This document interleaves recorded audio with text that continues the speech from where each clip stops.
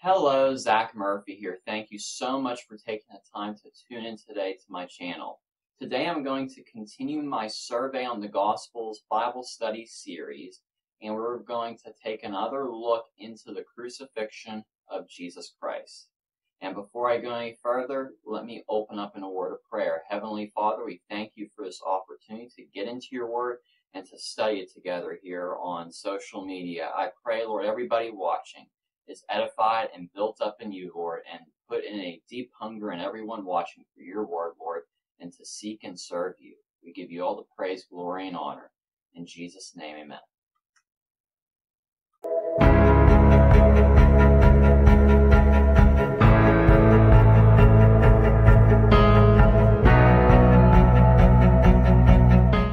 So again, we are covering the rest of the part of Jesus' death. And in the last week, we looked at the events leading up to the death of Jesus Christ. And today, we're going to actually look at the actual death of Jesus Christ. And as we go through this teaching with these scriptures, and we're going to kind of incorporate all the Gospels to help us get a good perspective, I want to encourage you to take the time to read the whole account of the death of Jesus Christ. And going back to last week's teachings, the events leading up to that. So let's go first here to Matthew chapter 27, verses 3 to 9, and this is in the New King James Version.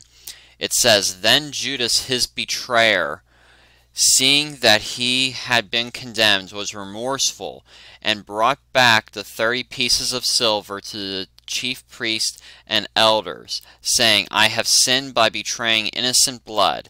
And they said, What is that to us? You see to it. Then he drew down the pieces of silver in the temple and departed, and went and hung himself." Judas was the one disciple who betrayed Jesus Christ. He was remorseful for what he did. He had a sense of the guilt, and then he hung himself.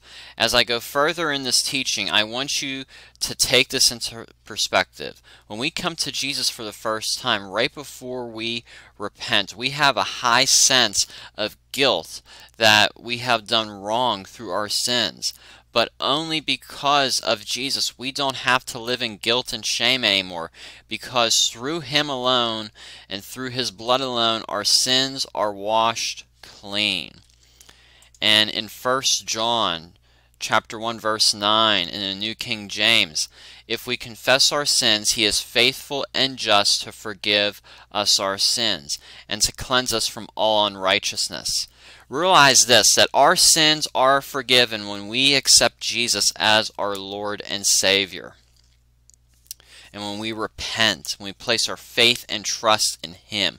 We need to remember sometimes to forgive ourselves and truly, truly receive the gift of salvation as only through Christ alone. Now let's look at the rest of some scriptures regarding the crucifixion. In Mark chapter 2 15 verses 2 to 5, it reads, "Then Pilate asked him, Jesus, Are you the King of the Jews? He answered and said to him, It is as you say. And the chief priests accused him of many things, but he answered nothing. Then Pilate asked him, Do you answer nothing? See how many things they testify against you. But Jesus still answered nothing, so that Pilate marveled." One thing that we must know is Pilate did not really want to crucify Jesus Christ. He was shocked at Jesus' silence to the accusations from the chief priests. Jesus could have tried to have given Pilate a satisfactory response to the accusations and could have been pleased, but Jesus stayed silent. This shows us the obedience Jesus had to the Father, because Jesus knew that he had to be crucified. It was all part of God's perfect plan from the beginning of time. And in verses 12 to 14 of the same chapter of Mark's Gospel, Pilate answered and said to them again, What then do you want me to do to him whom you call King of the Jews? So they cried out again, Crucify him. Then Pilate said, Why? What evil has he done? But they cried out more, Crucify him. Pilate asked the crowd of the Jews what they wanted to be done to Jesus, and they yelled for him to be crucified. Pilate, reasoning with the Jews by asking what evil Jesus has done, and then only responded with "Crucify." This only shows us that Pilate did not want to truly crucify Jesus. He was simply trying to satisfy the people in the crowd and with what they wanted to happen to Jesus.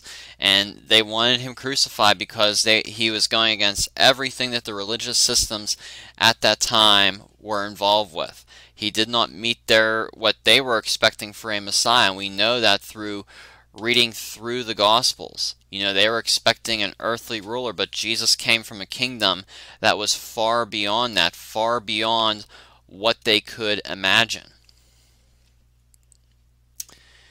In verse 16 of the same chapter of Mark, it says, "And the soldiers led him away to the hall called Praetorium, and they called together the whole band." I want you to notice the word "band" in this scripture is translated from the Greek equivalent of the word in Latin "cohort," which means 600 soldiers. There are 600 soldiers here.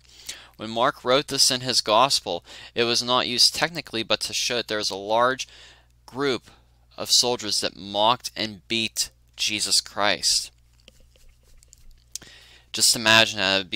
That'd be a sight to see. If we go to the verses 17 through 20, "And they clothed him with purple, and they twisted a crown of thorns, put it on his head, and began to salute him, 'Hail, King of the Jews!' And they were mocking him. They struck him on the head with a reed, and spat on him, and bowing the knee they worshipped him. And when they had mocked him, they took the purple off from him, put his own clothes on him, and led him out to crucify him." To simply put, Jesus went through all this torment from these soldiers, and just imagine what your Lord and Savior went through here at Calvary to redeem you from your sins, to save humanity from the sin problem that we inherited from the garden. Now we have just seen Jesus' trial and the torment from the soldiers. Now let's look at Jesus on the cross as it's recorded in John's Gospel in chapter 19 verses 17 through 18, where it says in the New King James, "And he, bearing his cross, went to a place called the place of skull, which is called in Hebrew Golgotha, where they crucified him and two others with him, one on either side, and Jesus in the center." We find that the two other men are beside Jesus on the cross in Golgotha.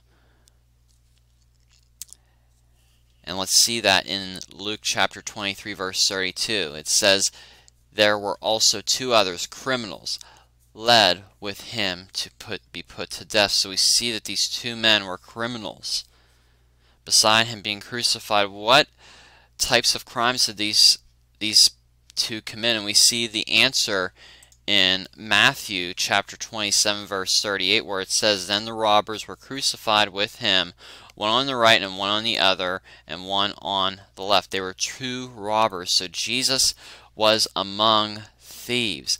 And that is something that was also prophesied in the Old Testament. He was among those who were thieves, and he was the one who knew no sin. He was the perfect, spotless lamb that was slain here for all humanity. And it's a matter of one putting their faith and trust in what Jesus has already done 2,000 years ago. We see the Apostle Paul writes, and he had the revelation of this, For he made him who knew no sin to be sin for us, that we might become the righteousness of God in him." We become the righteousness of God in Christ. In Christ, you are the righteousness of God. You need to realize that if you're in Christ, you are the righteousness of God. You become the righteousness of God. It's not something you're going to become, someday when you go to pass from this life on to glory. It is now. We need to realize that we have the ability to have the crown of righteousness on us, and we need to live in that, live a pure and spotless life. We need to behold righteousness because we are in Him, the one who makes us become righteous before a holy God, when we don't deserve it. We don't deserve it because of our sin. But He declares us worthy, despite all of our sin, all of our past, all of our guilt.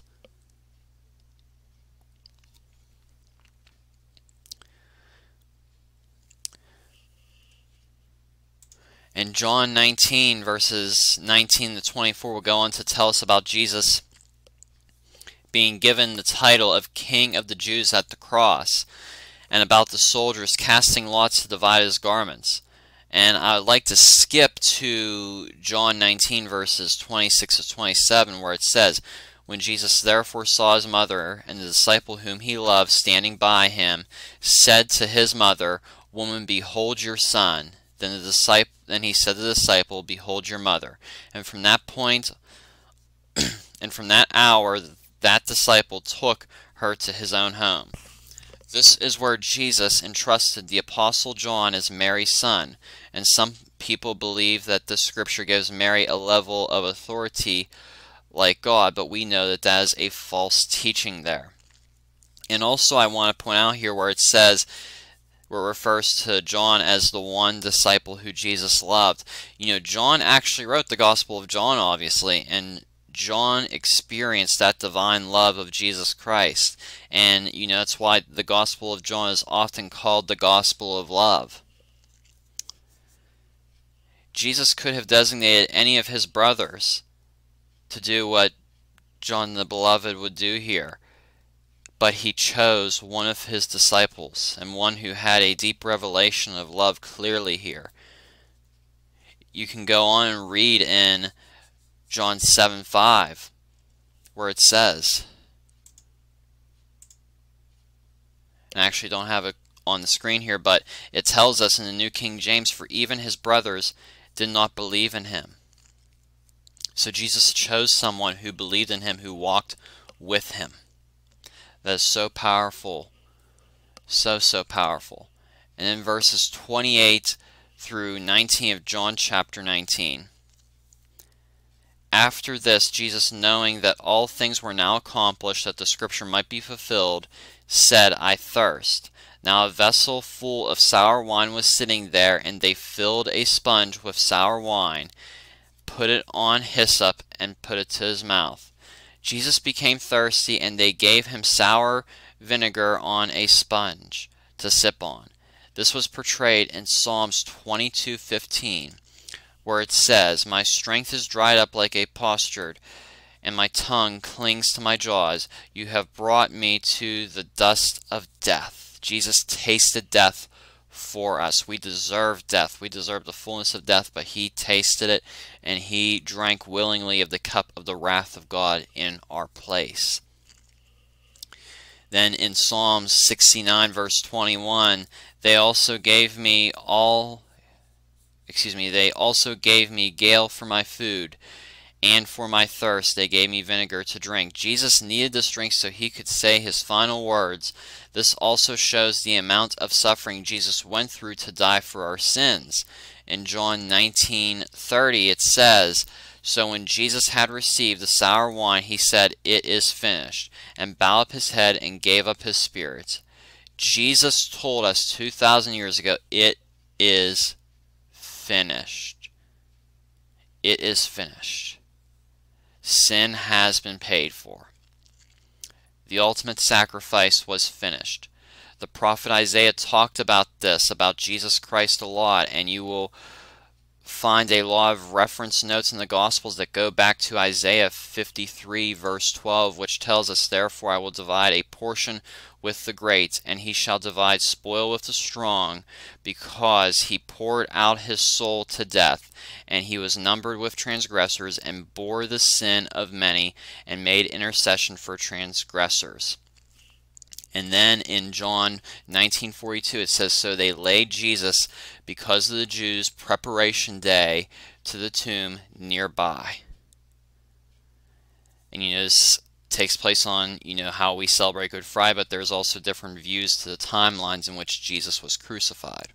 And one of those views to the timeline of the death, burial, and resurrection is right here, which I will share. This is not my own diagram, but this is from Beyond Today TV, which goes into depth of the high Sabbath, the weekly Sabbath, and if you look here, it says Jesus was crucified about 9 a.m. on Wednesday of that week, which would be a total of 3 days and 3 nights in the tomb to the resurrection.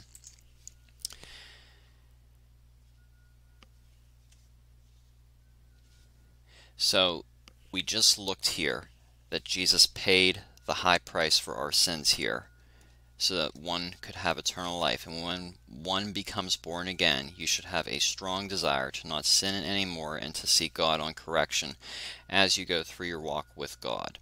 Just because you said the sinner's prayer does not mean that you can go back into sin all you want without a care in the world. Just because you said the sinner's prayer at an altar call does not give you a free pass to stay out of the Word of God. You are to live a life of obedience to the Word of God. You should have a strong desire to do so. Jesus said in Matthew 16:24 to 26, "If anyone desires to come after me, let him deny himself and take up his cross and follow me. For whoever desires to save his life will lose it, but he who loses his life for my sake will find it. For what profit is it to a man if he gains the whole world and loses his own soul? Or what will man give in exchange for his soul?" And I encourage you to read all these accounts of the death of Jesus Christ for the study on the 4 Gospels here. And the last piece of this to cover is in Revelation 13:8, which just wraps up the death, the sacrifice of Jesus.